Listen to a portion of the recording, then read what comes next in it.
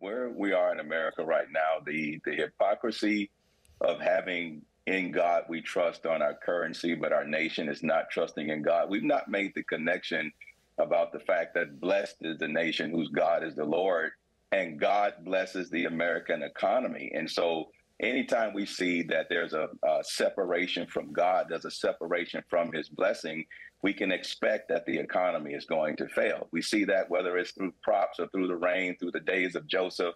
When God is center, when he's front and center in the nation, his blessing defines what happens with the economy in the nation. And so we need to see America come back to the heart of God. When you say it's not in the center of the heart of the nation, so how do you change that?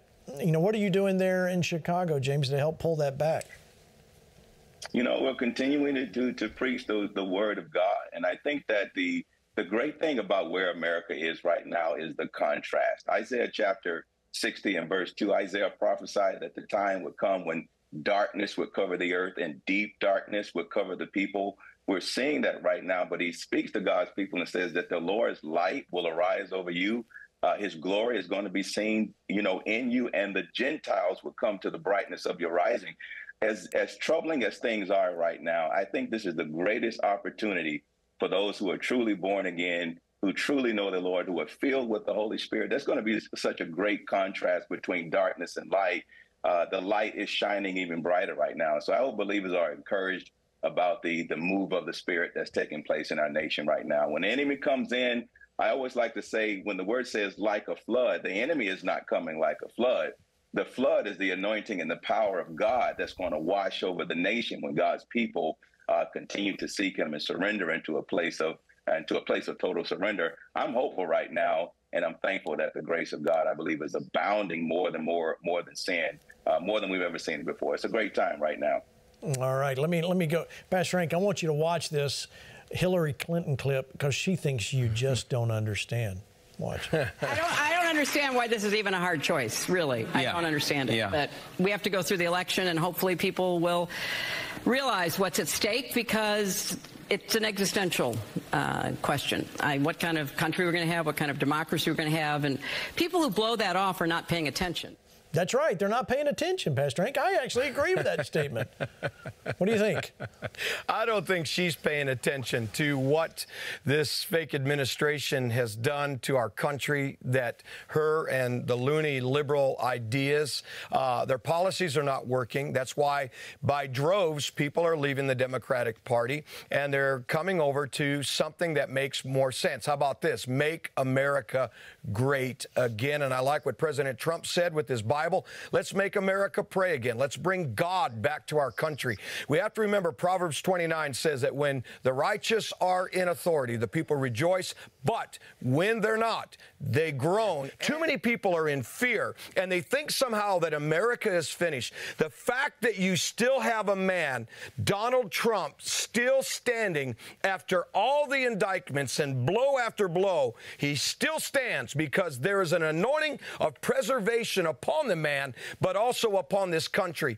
And the fact that this eclipse, I want to just say this, Nineveh, everyone's talking about all these cities. Go back, look at last night's FlashPoint that have to do with Nineveh. If you understand what God did with Nineveh, it was a redemptive act of God. He showed mercy that triumphed over what should have been judgment. And 8 is the number of resurrection, new beginnings, and something being raised back to life that has to do with covenant. God's got a covenant with this nation, and I believe the words of Donald Trump is prophesying what God's intent prophetically is for this country, that he has a redemptive plan of help and hope, and we need to draw near to God. We need to bind up the enemy who would love to hack all kinds of crazy stuff, but we are getting our country back. And I believe those words I just heard from Donald Trump is the sound of that reversal and reset that the Lord has been saying. And we don't need to fear. We're on course for something divine about to take place in this country. Let me go to you, James Ward. I want to get your opinion on all that.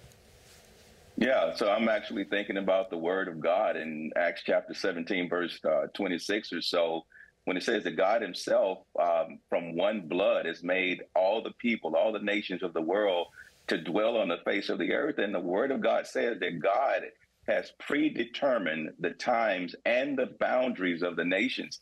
So we got to understand that this is a theological issue, man. This is an issue of truth concerning the scriptures that cannot be broken. And we have to understand, Pastor Gene, that in every nation, there are three laws that govern every society. There's spiritual law, there's moral law, and there's civil law, which is what we call constitutional law, the lowest kind of law. Until we come back to understand spiritual law and moral law that governs America, and included in that spiritual and that moral law is God himself has predetermined the times and the boundaries of the nation. To have an open border brings our nation into disobedience and rebellion against the will of God. And I think we're inviting God's judgment and his disfavor on our nation right now. We got to return this truth to mainstream society. Absolutely. Father, we come to you in the mighty name of Jesus, the name that is above every name.